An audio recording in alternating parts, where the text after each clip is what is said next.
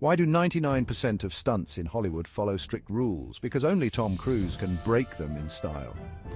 During the closing ceremony of the 2024 Olympics, Tom Cruise pulled off a stunt that no one saw coming.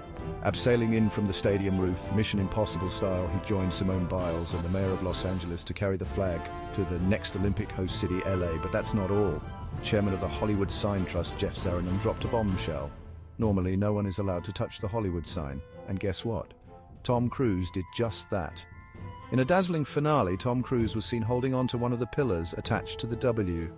It's the first time in history anyone's done this during filming, so if you thought you'd seen it all, think again. Tom Cruise just made history yet again. What will he do next? Only time will tell.